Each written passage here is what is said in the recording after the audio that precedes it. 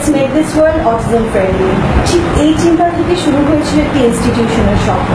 আর ঠিক ওই স্বপ্নের শুরুতে স্বপ্নযাত্রী হিসেবে যারা যে 5 জন অভিভাবক শুরু করেছিলেন তাদের মধ্যে 2 জন কিন্তু আমাদের সাথে রয়েছেন আজকের লাইটেন্সের এপিসোডে। আর তাই আমরা তাদের সাথে কথা বলতে চলে এসেছি সোয়াক স্কুলে। আমরা তাদের সাথে প্রথমে পরিচয় হয়ে নিব এবং সম্পূর্ণ এই জার্নি সম্পর্কে জানবো, কীভাবে তারা স্বপ্ন দেখেছিলেন 5 জনে মিলে, আর কীভাবে সেই স্বপ্নে আজ প্রায় 20 বছর ধরে চলবে। প্রথমে পরিচয় করে দিচ্ছি সোয়াকের চেয়ারপারসন সুবর্ণা চাকমা ওনাদের সাথে, এবং আমাদের সাথে রয়েছেন সেক্রেটারি আপু সাবিনা হোসেন। সো আজকে আমরা তাদের সাথে কথা বলবো, তাদের এই পুরো জার্নি সম্পর্কে শুনবো, স্বপ্নের কীভাবে বাস্তবায়ন হলো, আর এই স্বপ্নটুকু আরও কতদূর যাবে, সব কিছু নিয়ে আমরা জানবো আজকে আমাদের লাইটেন্সের এপিসোডে। তাই দেরি না করে চলে যাচ্ছি আজকের আড্ডায়। আপনারা কেমন আছেন? ভালো, আপনি কেমন আছেন? আমি অনেক ভালো আছি। অনেক ধন্যবাদ আপনাদের এই ব্যস্ত সময় থেকে আমাদের লাইটেন্সকে সময় দেওয়ার জন্য। সোয়াক স্কুল বা সোয়াক ইনস্টিটিউশন আপনাদের একটা স্বপ্ন ছিল, এবং যতদূর আমরা জানতে পেরেছি যে প্রায় 19 বছর হতে চলছে সোয়াকে। তো আমরা ঠিক প্রথমে গল্পটি জানতে চাই, ঠিক কি মনে করে বা কোন চিন্তা বা সেই ফিলিংসটা কী ছিল যে সোয়াকের মধ্যে আমার একটা ইনস্টিটিউশন শুরু করতে হবে যেটা কিনা অটিজম ফ্রেন্ডলি হবে? আচ্ছা, আমি শুরু করি। আমার ছেলে অটিজম আছে আমার ছেলের মাঝে, এটা যখন জানতে পারলাম তখন আমি অনেক স্কুল ঘুরেছি, কিন্তু অটিস্টিক বাচ্চাদের কোনো স্কুল তখন আমাদের দেশে ছিল না। তো 98-এর দিকে আমি একটা স্কুলের সন্ধান পেলাম লালমাটিয়ায়, টিচ নামে স্কুলটা। ওটা মানে অটিস্টিক বাচ্চাদের জন্য একটা স্কুল করা হয়েছে নতুন, এটা একটা পেপারে বিজ্ঞাপন দেখলাম। দেখার পরে আমি ওখানে গেলাম। এর আগে জানতাম শুধু আমার ছেলেই বুঝি অটিস্টিক। ওখানে গিয়ে দেখলাম যে না, আমার মতো আরও কয়েকজন মা আছেন যাদের বাচ্চারা অটিজমে আক্রান্ত। তো ওখানে গিয়ে স্কুলটা 1 বছর করলো। এর মধ্যে আমাদের বাচ্চারা অভ্যস্ত হয়ে গেল, স্কুলে আসা যাওয়া অভ্যস্ত হয়ে গেল। ওখানে গিয়ে আমার কয়েকজন মায়ের সাথে পরিচয়, যেমন এখানে যে সাবিনা হোসেন আছেন ওর সাথেও পরিচয়, ওখানে ওর বাচ্চা ওখানে যায়। কিন্তু 1 বছর স্কুল চলার পরে হঠাৎ স্কুলটা বন্ধ হয়ে গেল। উনি ঘোষণা করলেন যে স্কুল আর চলবে না, যিনি স্কুল চালাচ্ছিলেন ওনার পক্ষে আর সম্ভব না স্কুলটা রান করা। তখন আমরা তো মাথায় হাত, আমাদের বাচ্চারা অভ্যস্ত হয়ে গেছে স্কুলে যাবে, কিন্তু স্কুল যদি বন্ধ হয়ে যায় এই বাচ্চারা কোথায় যাবে? তো এই চিন্তা করে আমরা 5 জন মা আমরা সিদ্ধান্ত নিলাম যে আমরা স্কুল দিই, কারণ আমাদের বাচ্চারা কোথায় যাবে। তো আমি তখন আগে একটা স্কুলে আমি একটা মানে সরকারি ব্যাংকে চাকরি করতাম। তো তখন সকালে যখন কিছুদিন যখন স্কুল বন্ধ থাকলো, দেখলাম যে আমি যখন স্কুলে যাই অফিসে যাই, আমার মেয়েটা বড় মেয়েটা যখন স্কুলে যায় তখন আমার ছেলে তার স্কুল ব্যাগ নিয়ে টানাটানি করে, কিন্তু আমি মা আমার খুব কষ্ট হয় যে ওর জন্য কোনো স্কুল নাই, আমি পাচ্ছি না নিয়ে যেতে, কষ্ট হয়। তখন আমরা 5 জন মা মিলে আমরা ঠিক করলাম যে আমরা স্কুল দেই একটা। তো সেই থেকে আমাদের শুরু 5 জন মা মিলে আমরা 6 জন বাচ্চা নিয়ে স্কুল শুরু করি 2000 সনের 3 ফেব্রুয়ারি। এটা আনুষ্ঠানিক যাত্রা। তার আগে 99-এর শেষের দিকে আমরা শুরু করেছিলাম, সেটা অনানুষ্ঠানিক। ওখানে এখন আমাদের তো প্রায় 19 বছর চলছে আর কি স্কুলের বয়স। এখন বাচ্চা অনেক, যখন শুরু করেছিলাম তখন আমাদের যে বাচ্চারা ছোট ছিল এখন তো সবাই অ্যাডাল্ট হয়ে গেছে। তো আমাদের ওই ভাবনা থেকে আস্তে আস্তে আমরা চিন্তা করলাম, আমরা 5 জন চিন্তা করলাম যে একদিন তো আমাদের বাচ্চারা আরো বড় হয়ে যাবে এবং আমরা থাকবো না, বাবা মা থাকবো না, তখন এদেরকে আমরা কার কাছে রেখে যাব? তো বাস্তবতার নিরিখে আসলে কোনো ভাই বোনের কাছে রেখে যাওয়া সম্ভব না। তো কোথায় রেখে যাব? তারা যেন একটা সুন্দর নিরাপদ একটা আলোকিত একটা জীবন, কর্মমুখর একটা জীবন যেন ওরা করতে পারে, সে চিন্তা ভাবনা থেকে আমরা ভেবেছি যে আমরা ওদের যাতে রেসিডেন্সিয়াল ফ্যাসিলিটি থাকে মতো একটা স্কুল কিংবা ভোকেশনাল ট্রেনিং সেন্টার এরকম আমরা একটা করবো। এই জন্য আমরা সরকারের কাছে অ্যাপ্লাই করেছি জমির জন্য। তো সরকার থেকে আমরা 2013 সনের দিকে আমরা একটা জমি 1.43 একর দিয়ে আমরা একটা জমি পেয়েছি সাভারে কবিরপুরে। তো ওই জমিতে আমাদেরকে আমরা 10% যে মূল্য ওটা এবং রেজিস্ট্রেশন খরচ সহ সব কিছু আমাদেরকে পূবালী ব্যাংক লিমিটেড আমাদেরকে স্পন্সর করেছে। তো ওই জমি পাওয়ার পরে আর আমাদের তো আসলে বুঝতে পারতেছেন যে অটিস্টিক স্কুলের ট্রেনিং প্রোগ্রাম খুব কস্টলি ও হ্যাঁ এক্সপেন্সিভ। আমরা এখানে যেটা করি যে 6 জন বাচ্চার জন্য 3 জন টিচার, একজন আয়া থাকে প্রতি ক্লাসে। আর এখানে বাড়ি ভাড়া দিয়ে আমাদের খুব কষ্ট হয়। আমরা সারাক্ষণ ফান্ড রেজিং এর জন্য আমাদের ওখানে যেতে হয়, বিভিন্ন কর্পোরেট অফিসে যেতে হয়। এই হলো। তারপরে আমাদেরকে ওটা বাউন্ডারি ওয়াল দেওয়ার জন্য আমাদেরকে সাউথ ইস্ট ব্যাংক লিমিটেড আমাদেরকে বাউন্ডারি ওয়াল দেওয়ার টাকাটা দেন, ওনারা স্পন্সর করেন। সেটা দিয়ে বাউন্ডারি ওয়াল হয়ে গেছে এবং আমাদের প্ল্যান সব ডিজাইন সব কিছু হয়ে গেছে।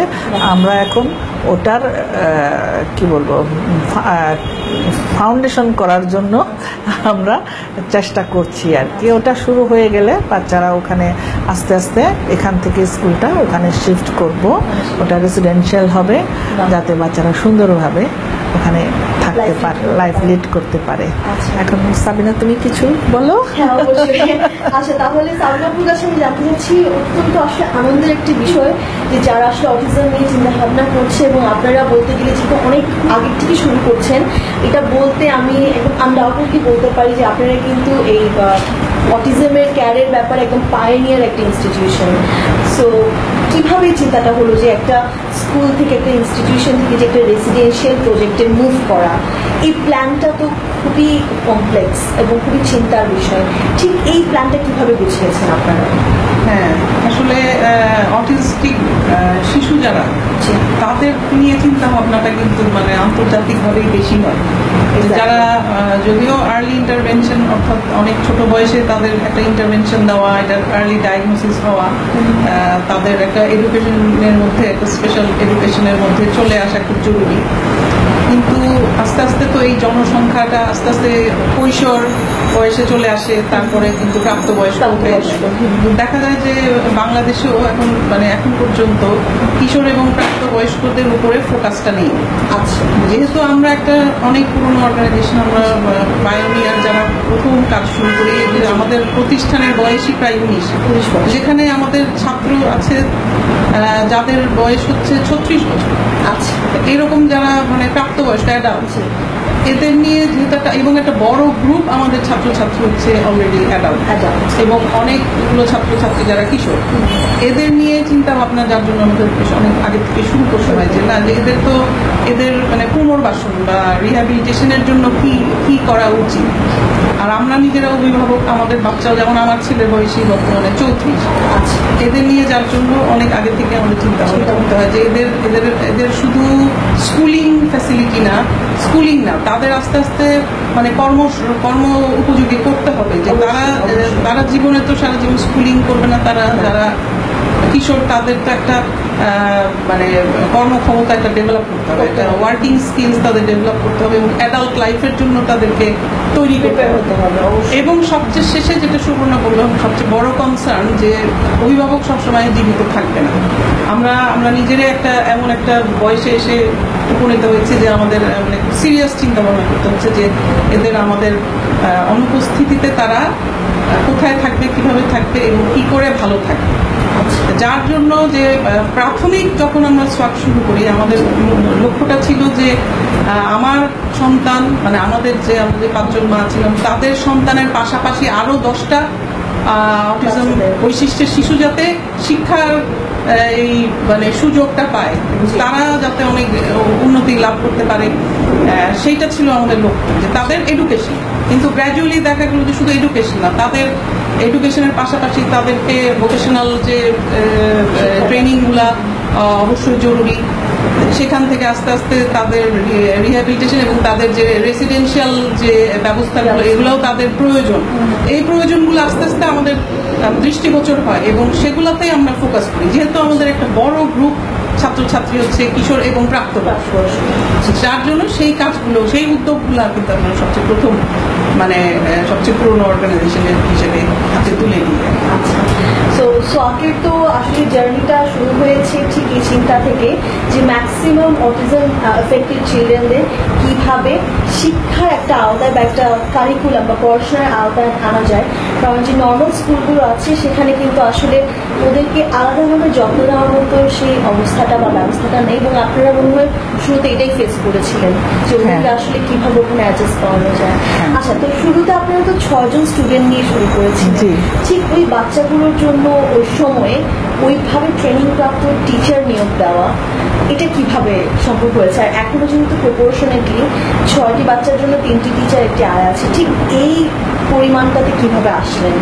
খুব খুব সুন্দর একটি চিন্তা, বাট কিভাবে আসা হলো আপনার কাছে প্রশ্ন?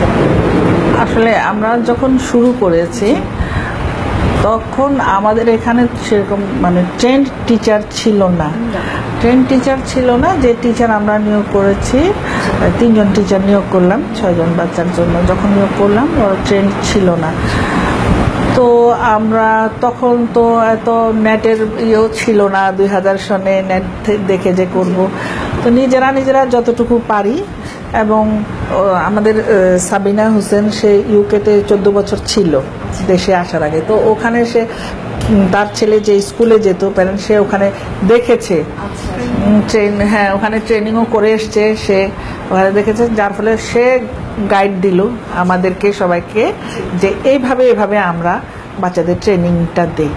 এরপরে আমরা 2004 সনে প্রথম ওয়ার্কশপ হলো 2004 সনে আমরা দিল্লি থেকে অ্যাকশন ফর অটিজমের যিনি অটিজম এক্সপার্ট মেরি বড়ুয়াকে আমরা নিয়ে আসলাম।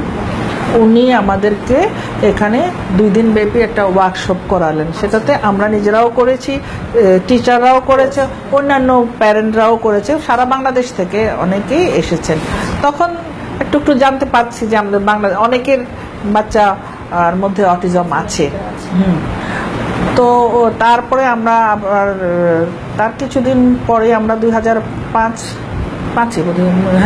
ইউকে থেকে আরেকজন আমরা অটিজম এক্সপার্ট নিয়ে আসি, 2 দিন ওয়ার্কশপ করেন আর আমাদের এখান হ্যান্ডস অন ট্রেনিং করান, আমাদের স্কুলে টিচারদেরকে সবাই হ্যান্ডস অন ট্রেনিং করান। তো উনি ইউকে থেকে উনি পরবর্তী বছরও এসেছেন। এরকম করে পরপর আমরা প্রায় 3-4 বছর ওনার সাথে আমরা এই সম্পর্কটা ছিল আর কি, উনি এসেছিলেন, করিয়েছেন। তারপরে আমাদের 2008 সনের দিকে 7 সনের দিকে না 2007-08 দিকে আমরা ওই ফিনল্যান্ড থেকে ফিনিশ অটিজম সোসাইটির ওনাদের সাথে আমাদের যোগাযোগ হয়ে গেল। ওনারা আমাদেরকে 8 বছর আমাদেরকে সাপোর্ট দিয়েছেন। এখান থেকে ওনারা আমাদের 3 জন টিচার 2 বার ওনারা ফিনল্যান্ডে ওনারা নিয়ে গেছেন, 1 মাস ব্যাপী ট্রেনিং করে এসেছে। আর ওনারা প্রতি বছর 1 মাসের জন্য এক্সপার্ট আসে এখানে, এসে হ্যান্ডস অন ট্রেনিং দিয়ে যায় আমাদেরকে এখানে। তো সেইভাবে মোটামুটি আমাদের সোয়াকের সব টিচাররা 2015 সাল পর্যন্ত ওনারা ট্রেনিং দিয়ে ট্রেনিং প্রাপ্ত, এখন যেভাবে চলছি। আর সাবিনা বলো তুমি। প্রাথমিকভাবে আসলে আমরা ইউএসএ থেকে বই নিয়ে আসি, কারিকুলাম যেটা অটিজমের স্পেসিফিক কারিকুলাম। কারণ এখানে যে প্রতিষ্ঠানগুলো তখন ছিল তারা হচ্ছে স্পেশাল এডুকেশন নিয়ে কাজ করছিল, এবং আমাদের টিচাররাও ব্যাকগ্রাউন্ড যখন প্রথম আমরা শুরু করি তাদের স্পেশাল এডুকেশন সাইকোলজি ব্যাকগ্রাউন্ড ছিল, কিন্তু অটিজমের স্পেসিফিক ট্রেনিং তো আসলে অদ্যাবধি সেভাবে বাংলাদেশে এখনো চালু হয়। যেমন এখন স্পেশাল এডুকেশনের ট্রেনিং বা গ্রাজুয়েশন বা মাস্টার্স পরে টিচার, সেখানে এখন একটা চ্যাপ্টার অটিজম। আচ্ছা, আমি একটু ইন্টারাপ্ট করি মাঝে একটু। আমাদের মধ্যে প্রতিষ্ঠাতাদের মধ্যে আরেকজন যে আছে যে ডাক্তার সিরাজি মুনিরা চৌধুরী, সেও ডাক্তার, সেও একটু পড়াশোনা করেছে।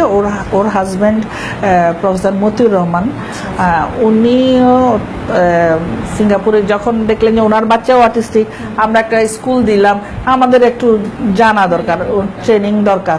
তারপরে উনি সিঙ্গাপুরে গেলেন নিজ খরচে 6 মাসের একটা কোর্স করে আসলেন।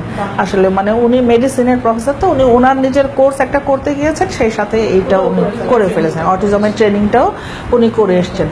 করে এসে উনি এখানে আমাদেরকে সব দেখালেন, পাওয়ার পয়েন্টে দেখালেন, মানে উনিও আমাদেরকে হেল্প করেছেন। আসলে ট্রেনিং করিয়েছেন, আমাদেরকে করিয়েছেন, বাচ্চাদেরকে, টিচারদেরকে, মানে ওনার গাইডলাইনে সিরাজি মুনিরা এবং সাবিনা বিশেষ করে দুজনে এগুলো মানে ট্রেনিং প্রোগ্রামগুলো দেখেছিল আর কি। এইভাবে আমাদের ধাপে ধাপে এত বড় হয়ে যাওয়া। তাহলে ট্রেনিং প্রোগ্রামগুলো কিন্তু কনসিস্টেন্ট ছিল আপনাদের, কারণ আপনারা চাচ্ছিলেন যে আপডেটেড থাকতে কারিকুলামের সাথে, কারণ কারিকুলামটা কিন্তু একদম আলাদা এবং তাদেরকে যে বাচ্চাদের সাথে কিভাবে ডিল করতে হয় এই ব্যাপারটাও কিন্তু সম্পূর্ণ আলাদা।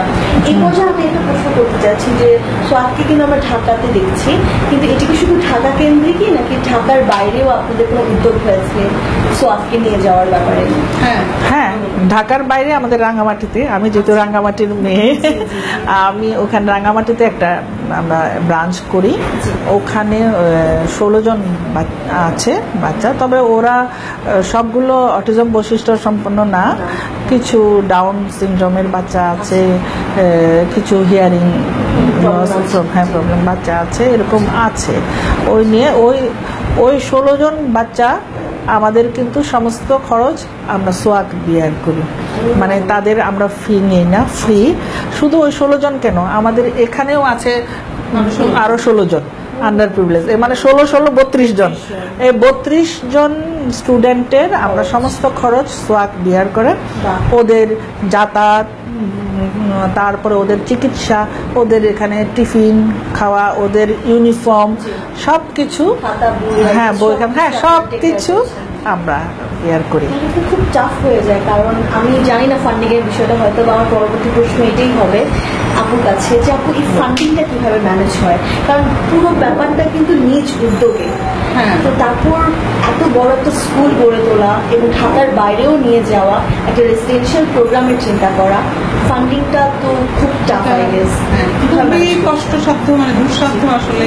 কারণ অটিস্টিক বাচ্চাদের চিকিৎসা, প্রশিক্ষণ, তার জন্য যে বললাম যে টিচার রেশিওটা অনেক বেশি টিচার লাগে। 3 জন ছাত্রের জন্য দরকার হচ্ছে 6 জন ছাত্রের জন্য 3 জন শিক্ষক, মানে 2:1 রেশিও। তারপরে যে তাদের যে শিক্ষা উপকরণ সেগুলো ব্যয়, তার সাথে সাথে দরকার হয় therapy, occupational therapy, speech and language therapy. এইসব থেরাপির জন্য থেরাপিস্টদের কিন্তু বেতন অনেক হয়ে থাকে, এবং তাদের যে ইকুইপমেন্ট দরকার হয়, ক্লাসরুমগুলোতে কম্পিউটার, তারপরে জিম এক্সারসাইজের জন্য জিমের ইকুইপমেন্ট, অকুপেশনাল এবং স্পিচ অ্যান্ড ল্যাঙ্গুয়েজ থেরাপির ইকুইপমেন্ট, এগুলোও ব্যয়বহুল। তারপরে এডুকেশনাল ম্যাটেরিয়াল, এডুকেশনাল টয়েস, যা কিছু প্রয়োজন হয় সবকিছু ব্যয়বহুল, এবং এগুলো সবকিছু কিন্তু একসময় নষ্ট হয়ে যায়। আবার বাচ্চারা ভেঙে ফেলে, ছিঁড়ে ফেলে, বা কম্পিউটার বা জিমের ইকুইপমেন্ট, থেরাপি ইকুইপমেন্ট নষ্ট হয়ে যায়, যেগুলো টাইম টু টাইম নিয়মিতভাবে রিপ্লেস করতে হয়। যার জন্য এই পুরো প্রোগ্রাম, এতগুলো শিক্ষকের বেতন, এবং এই বাড়িটা আমরা একটা 6 তলা ভবনে স্কুলটা চালাচ্ছি, পুরোটাই আমাদের, সেইটার যে ভাড়া, আর যে বললাম যে এডুকেশনাল ম্যাটেরিয়াল, তারপরে ইকুইপমেন্ট, যা কিছু এদের জন্য প্রয়োজন হয় সেগুলো অত্যন্ত ব্যয়বহুল হওয়াতে এই খরচ সংকুলন করা, এই এডুকেশন মানে এই সিস্টেমটা আর এই স্কুলটাকে চালানো আমাদের জন্য খুবই ডিফিকাল্ট হয়েছে। এখন আমাদের ছাত্রছাত্রীরা যারা স্কুলে আছে তাদের কাছ থেকে আমরা বেতন নিলেও সেটা দিয়ে দেখা যায় যে আমাদের 1/3 কস্টটা কভার হয়, এবং 2/3 আমাদের ফান্ড রেজিং করতে হয়। এখন তার জন্য আমাদের মানে সার্বক্ষণিক ছুটাছুটি করতে হয়, এবং কিছু কর্পোরেটস, কিছু ব্যাংকস এবং কিছু মেম্বার্স, অন্যান্য আমাদের ব্যক্তিগত বন্ধু বান্ধব এবং আমরা নিজেরা সবাই আমরা কন্ট্রিবিউশনের মাধ্যমেই আসলে চলে থাকে। না হলে আসলে আমাদের কন্টিনিউ করা, অনেকে আছেন যারা বন্ধ হয়ে যায়, যেমন আপনাদের প্রথম যে স্কুলটা, হ্যাঁ এরকম সমস্যার কারণে বন্ধ হয়ে গেছিল। স্কুল খোলা এবং সেটাকে চালিয়ে যাওয়া মানে চারটিখানি কথা না, মানে অনেক দুঃসাধ্য, অনেক চ্যালেঞ্জিং, অনেক প্রতিকূলতা, অনেক ঝড়ঝাপটা, অনেক মানে সমস্যা আমরা সম্মুখীন হয়েছি। কিন্তু আমাদের আসলে পথ চলা থেমে থাকেনি। হ্যাঁ, এমন সময় গেছে যে হয়তো আজকে 20-25 তারিখ, আগামী মাসের 1 তারিখে বেতন দিতে হবে, আমাদের সেই পরিমাণ টাকা নাই, বাড়ি ভাড়া নাই, বেতন নাই, কিভাবে দিব আমরা দুশ্চিন্তা তখন আলাপ করি কিভাবে কি হবে অমুক জায়গায়। তখন দেখি যে হঠাৎ করে কোনো একটা কর্পোরেট অফিস থেকে কোথাও থেকে একটা ফোন আসলো যে আপনাদের স্যাংশন হয়েছে, এত টাকা, এত লক্ষ টাকা, আপনারা নিয়ে যান, চেকটা নিয়ে যান। এইভাবে আমাদের মানে অনেকটা আমাদের সৃষ্টিকর্তা সহায় বলবো, এইভাবে আমাদের মানে চলে যাচ্ছে আর কি। ভালো কাজের সাথে কিন্তু ভালো উদ্যোগগুলোর সাথে কিন্তু এইভাবেই যদি কর্পোরেটস বা বিভিন্ন হেল্পগুলো যদি ফাইন্যান্সিয়াল হেল্পগুলো যদি থাকে, তাহলে আমরা কিন্তু কখনোই এই সুন্দর উদ্যোগগুলো হারাবো না আশা করি। আপু, আপনাদের স্কুলে তো অনেক বছর ধরে অনেক স্টুডেন্টরা পড়েছে এবং অনেকে কিন্তু পাশ করে গিয়েছে। আমি উঠতে উঠতে দেখছিলাম যে অনেকের কিছু অ্যাচিভমেন্টের গল্প আছে, কিছু ছবি দেখছি অনেক অনেক সুন্দর। আমি এইখানে বাচ্চাদের অ্যাচিভমেন্টের গল্পগুলো একটু আপুর কাছে জানতে চাচ্ছি। এখানে বাচ্চারা, আমাদের একজন বাচ্চা আছে আদিল হক, সে নর্মালদের সাথে সে মানে প্রতিযোগিতা করে সে গোল্ড মেডেল পেয়েছে মিশরের। কত সনে পেল ওটা? 2008-এ সে, হ্যাঁ, মিশরের গোল্ড মেডেল পেয়েছে। সাবজেক্টটাও খুব সময় মিশরের ইতিহাস নিয়ে মানে ড্রয়িং ছিল আর কি, ও গোল্ড মেডেল পেয়েছে। আর এমনি আমাদের স্টুডেন্টদের মধ্যে ওই যে আমার জাতীয় পুরস্কার অনেকে পেয়েছে। আদিল মানে সাকসেসফুল অটিস্টিক পার্সন হিসেবে সরকারিভাবে সে প্রধানমন্ত্রীর কাছ থেকে সে পুরস্কার পেয়েছে। আর আমাদের মাননীয় প্রধানমন্ত্রী প্রতি বছর ঈদ কার্ড কিংবা নববর্ষের কার্ড মানে অটিস্টিক এবং অন্যান্য প্রতিবন্ধী বাচ্চাদের আঁকা ছবি দিয়ে উনি করেন। তো সেইভাবে আমাদের এই পর্যন্ত আমাদের বেশ 5-6 জন স্টুডেন্টের ছবি ওখানে সিলেক্ট হয়েছে, বিভিন্ন বছরে বিভিন্ন হয়েছে, পেয়েছে, সম্মানীয় পেয়েছে। আর বিভিন্ন যেমন বার্জার পেইন্ট যে প্রতিযোগিতা করে ড্রয়িংয়ের, ওখানেও আমাদের বাচ্চারা পুরস্কৃত হয়েছে। আর হচ্ছে আমাদের বাচ্চারা আমাদের স্কুল থেকে 2015 সনে 2 জন বাচ্চা পিএসসি পাস করেছে। হ্যাঁ হ্যাঁ, আর 2016, হ্যাঁ, নরমাল বাচ্চাদের সাথে পরীক্ষা দিয়ে ন্যাশনাল কারিকুলামে ওরা পিএসসি পাস করেছে। 2015 সনে 2 জন আর 2016 সনে 1 জন। তারপরে আমাদের তো এটা তো স্টুডেন্টদের অ্যাচিভমেন্ট শেষ করা যাবে না। তার মধ্যে আমাদের সাবিনা হোসেন আছে, সেও মাননীয় প্রধানমন্ত্রীর কাছ থেকে এই বছরও সে অটিজমে তার অবদানের জন্য সেও পুরস্কার পেয়েছে। আপনাকে তাহলে আমাদের ইউএনবি পক্ষ থেকে অনেক অনেক কংগ্রেচুলেশনস এবং অভিনন্দন। খুব ভালো লাগলো আসলে, শুধু ছাত্রছাত্রীরাই না, যারা উদ্যোক্তা তারাও কিন্তু পুরস্কৃত হয়েছেন এবং সেটা সরকারিভাবে। আচ্ছা, তো আমাদের প্রোগ্রামের একদম শেষে চলে এসেছি। আমি চাচ্ছিলাম আড্ডাটা যেন আমরা আরো দেই, আরো কিছুক্ষণ শুনি আপনাদের কথা, কিন্তু যেহেতু সময়ের একটা ব্যাপার আছে, আমি শেষমেশ যেই প্রশ্নটা করে শেষ করতে চাচ্ছি আপুর কাছে আমার প্রশ্ন। আমরা তো আপনাদের উদ্যোগের কথা শুনলাম পার্সোনাল লেভেলে, কর্পোরেট লেভেলে, এবং আমরা যেটা দেখছি বিগত কয়েক বছরে কিন্তু সরকারিভাবে অনেক কাজ হচ্ছে। সরকার থেকে কি পরিমাণ আপনারা সেই হেল্পটা পাচ্ছেন, বা যদি না পেয়ে থাকেন কিভাবে সেই হেল্পটা চাচ্ছেন, যদি আমাদের প্ল্যাটফর্মের থ্রুতে আপনারা মেসেজটা দিতে চান? আমি যেটা বলতে চাই যে আমাদের সরকার তো অটিজম বান্ধব সরকার, তারা প্রতিবন্ধী বান্ধব সরকার, এবং মানে প্রধানমন্ত্রী অত্যন্ত উদ্যোগী, এবং প্রধানমন্ত্রীর যে মেয়ে সাইমা হোসেন, উনি তো ওনার কাজের মানে ফিল্ডই হচ্ছে অটিজম আর ডিসেবিলিটি, যার জন্য উনি এই ব্যাপারে অত্যন্ত সচেতন।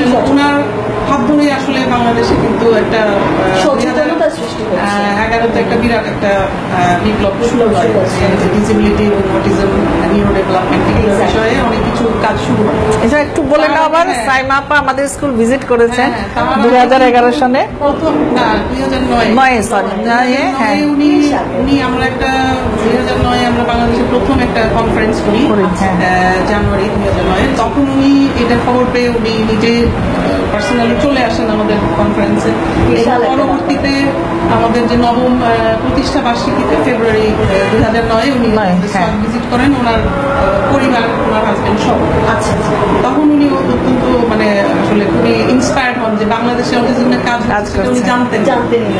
তখন থেকে উনি শুরু করেন, ওনার কানাডাতে ছিলেন, ওখান থেকে শুরু করেন যে কি করা যায় বাংলাদেশে। এবং 2011-তে আমাদের হয়তো মনে আছে জুলাই একটা বড় কনফারেন্স চিফ গেস্ট হিসাবে, এবং 4 জন ফার্স্ট লেডি এসেছিলেন বাংলাদেশে, এবং বিরাট একটা সচেতনতা সৃষ্টি।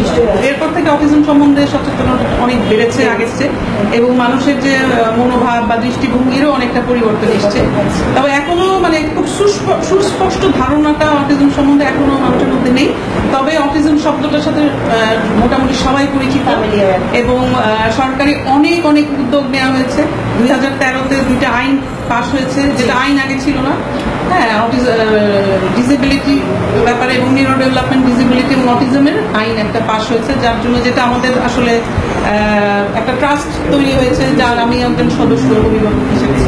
এটাতে হচ্ছে কি আমরা যারা এই ধরনের সন্তানদের বাবা মা, তারা একটা মাটি মানে পায়ের নিচে একটা মাটি আমরা পেলাম, যে না আমাদের মানে সরকারও তাদের দায়িত্ব নিতে